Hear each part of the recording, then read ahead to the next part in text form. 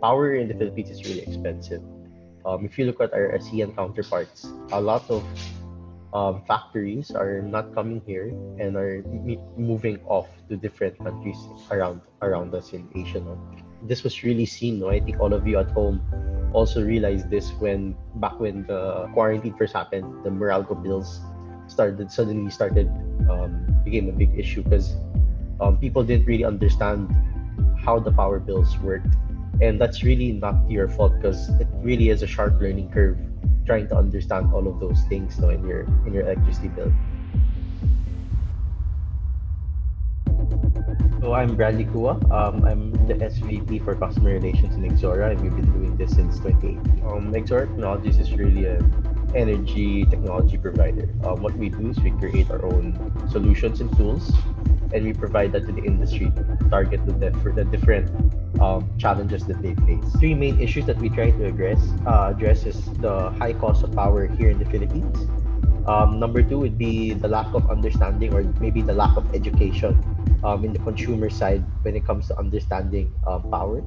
And the last issue would be outdated systems that are prevalent in many of the SMEs we have here in the Philippines. So we have three main solutions that we also provide. So the first one would be our online procurement system that allows industry players to easily connect with all the suppliers here in the Philippines.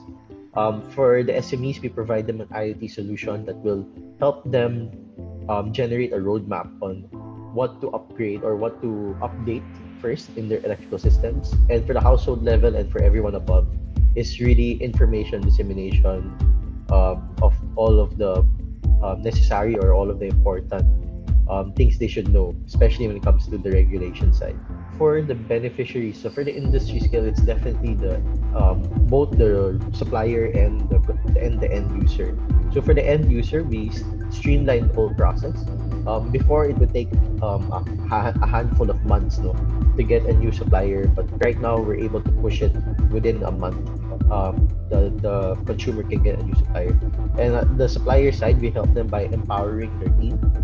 So most of their teams are relatively small, no? So us being able to provide them access to new consumers from different parts of the country really helps them out as well. For the IoT devices, this really helps engineers.